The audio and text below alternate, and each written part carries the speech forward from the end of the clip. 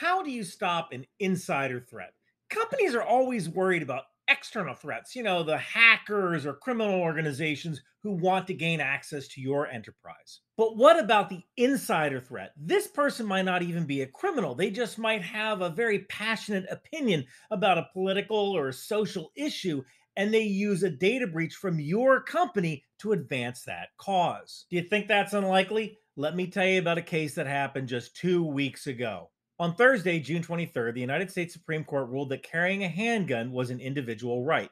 Now, whether you agree or disagree with the Supreme Court's position, it doesn't matter. The only thing that matters is the data breach that happened next. So, the state of California has some of the toughest regulations in America if you want to carry a concealed handgun. They were directly affected by this decision from the justices. On the day of the ruling, California Attorney General Rob Bonta said in a news conference that gun violence should not be trumped by a person's right to carry a firearm.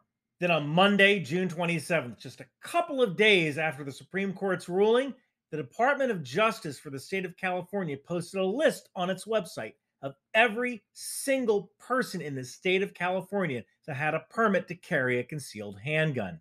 This data leak contained every permitting holder's full name, their address, the date the permit was issued, their date of birth, and whether that person was a judge. So you kind of have to question the timing there. Could someone in the Department of Justice of California release that list out of hatred for gun owners? Or could someone in California have released that list because they wanted to show all the Hollywood celebrities and politicians who had concealed carry permits? At the end of the day, it doesn't matter who did it or why, but it's your mess to clean up now. So how could you have prevented this in the first place? Now, I'm going to give you 10 tips to help prevent an insider threat, but first, just give me 30 seconds to pay the bills here. This video is sponsored by Atlas VPN. Right now, if you click the link in the description below, you can get Atlas VPN for only $1.99 a month for 3 years with a 30-day money-back guarantee. When I charge the white pony, I do so in a parking garage that has no cell service, but it does have unsecure Wi-Fi. So I personally use Atlas VPN to secure my internet connection from the laptop where I'm typing up all of these awesome scripts for you guys to the public internet. Atlas VPN acts as a tunnel, so your data can't get spied on by hackers or government agents or people who wish to do you harm. Look, in this current political climate, there's a lot of people, both private individuals and even some governments, who want to know what you're looking at online so they can punish you for it.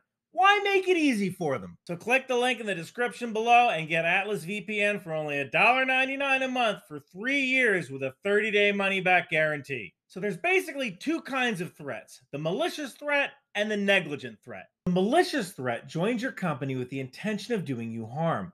They want to steal and expose your data.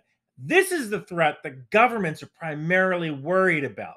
But just because you're not a government doesn't mean you're immune.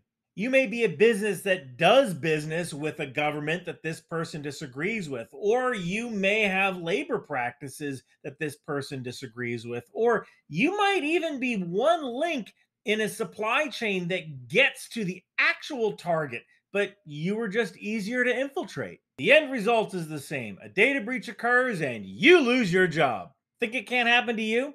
Twitter was recently the subject of a group who tried to get information on Twitter's employees by connecting with them through dating apps. Sure, you can see how even the most loyal employee could divulge company information if they thought it would impress a dating partner. These threats are out there. Now, the negligent threat doesn't know they're a bad actor, but they can still cause some horrible damage. Now, we all know somebody who's a negligent insider threat. They write their passwords down on a post-it note, or they email you their password in case there's a problem while they're on vacation. They might even download all their customer data to a USB stick for safekeeping. Now, the ignorance of the negligent threat is just as bad as the intentions of the malicious threat, but the strategies I'm about to give you can help mitigate the damage from both. Tip one is to make cybersecurity part of the hiring process. When you're conducting interviews, no matter whether the person's supposed to be technical or non-technical, ask basic cybersecurity questions such as, should you lock your computer when you get up to go to the bathroom? Or how do you store your passwords? This can help identify people who may need extra cybersecurity guidance and training while onboarding. Tip 2 is insider threat training. We all have to take cybersecurity training every year. Make sure the cybersecurity training that you are giving to your employees has a module for insider threats. It's your employees who are most likely to encounter the insider, so they need to know the signs. Tip 3 is the principle of least privilege. Never give your employees more information than they need to do their jobs. A receptionist probably doesn't need to know their customers' billing information. A computer programmer probably doesn't need to know your customer's contact information. By restricting the amount of data employees can consume to only what they need to do their job, you're also restricting the kind of information an employee can spill. Tip number 4 is an application whitelist. You should restrict applications that your employees are allowed to use on their computer to only what they need to do their jobs. Now, I'm a software developer. I know how much it sucks to have to go to cybersecurity every single time. You just want to try out a tool to see if it'll solve your problem, but this will save you heartache later. Other than maybe patching, there is nothing anybody has to do that is so important they can't wait a couple of days for cybersecurity to check out their program and make sure it's not a virus. Number 5 is to block personal cloud storage. An employee should never be able to upload a document onto their own personal Carbonite, Google Drive, or Dropbox. You should also consider blocking cloud email like Gmail or Yahoo. If you can't do that because you do allow your employees some occasional personal use of a work computer, at least prevent the uploading of attachments to cloud email. Number 6 is to get a color laser printer and actually let employees use it. Now, I know what you're thinking. Wait a minute. What does this have to do with cybersecurity? Let me tell you. A lot of companies restrict the number and types of employees who can print on the color laser printer because they don't want to waste toner and they don't want to waste paper.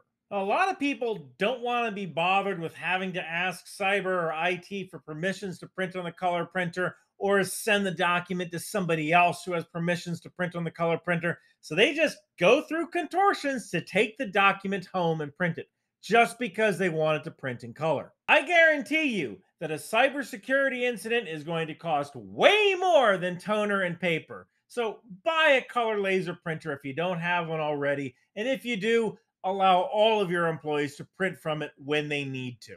Tip number 7 is shredder bins. Place one by the company printer and several sprinkled around the office.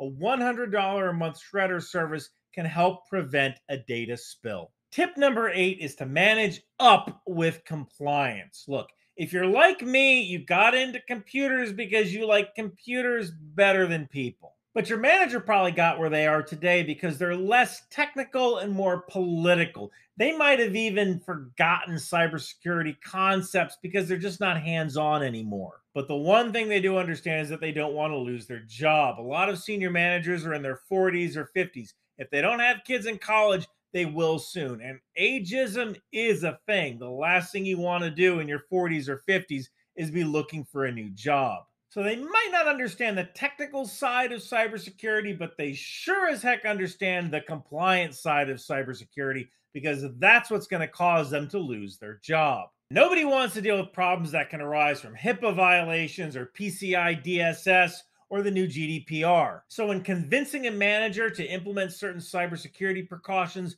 lead with compliance. Tip number 9 is to explain up. Make sure your manager can explain cybersecurity concepts to people who are even less technical than them. So give your boss all the tools they need to pitch cybersecurity concepts to their boss. Finally, use a two-man rule or two-man keychain. You know how America's nuclear weapons can't be fired unless two people turn their keys at the same time? Well, think of that website update as a potential nuclear bomb. Maybe you need a two-man key rule. So here's the basic concept. Person 1 gets one half of the password. Person 2 gets the other half of the password. Whenever you need to do a website update, person 1 types in their half of the password. Person 2 types in their half of the password. So now two people have to agree that updating the website is a good idea. This would have totally prevented this problem at the California Department of Justice because if it was malicious, it's hard to find two people who share the same political beliefs and are willing to take the fall